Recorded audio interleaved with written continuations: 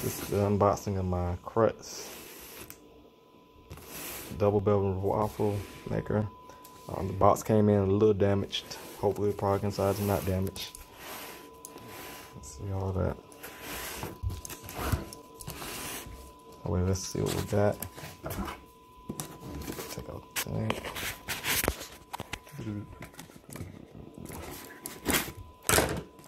Alright, let's see what's inside.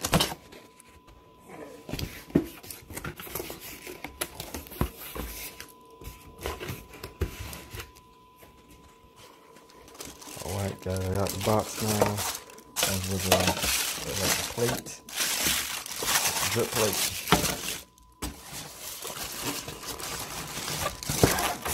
Alright, and the waffle maker.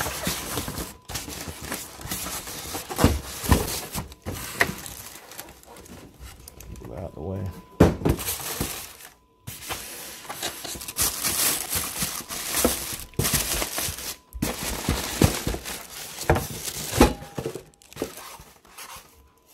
There goes the, on the back side, there goes the measuring cup for the waffles.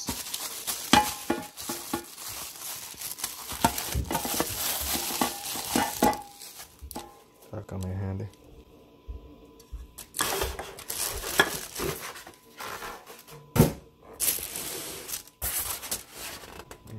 Nothing on there.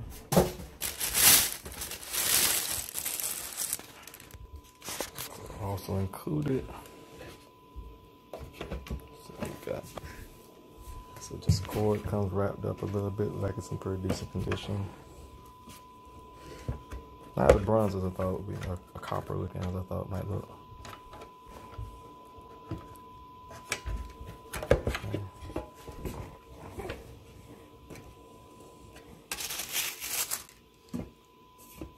Feels like a metal and ceramic, I guess.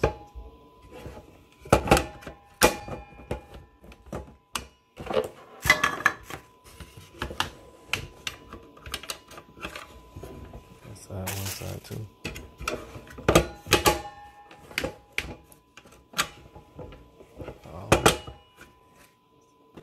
Knob. One off. Okay. Next thing I do is I cook a waffle to see what it looks like. Now for the cutting on of the waffle maker. First time. Click on it. Didn't come in instructions, so I'm just going with basically what I know from waffle makers. I do understand that they do tell you you don't have to use oil with this one. So I'm gonna kind of heat it up. Let's see what happens. See if any smells or anything come off of it. Alright, so it says it's ready. I ain't gonna feel it fold up. Line my stuff on the cloud. I got a push button release to open it up.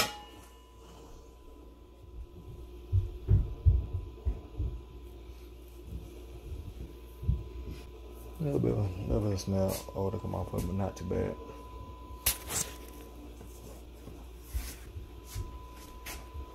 Put some waffle mix in. Alright, so we put that batter in this thing real quick, see where we at. See what it look like first one.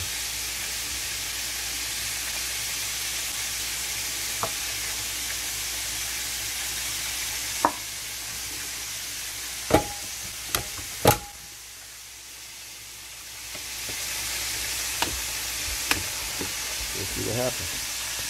First one just came off. Let's see if we can get it out of it though.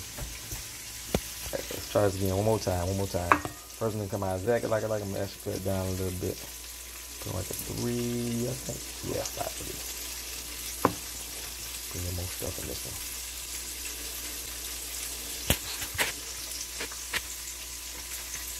I'll think about it. Hold on.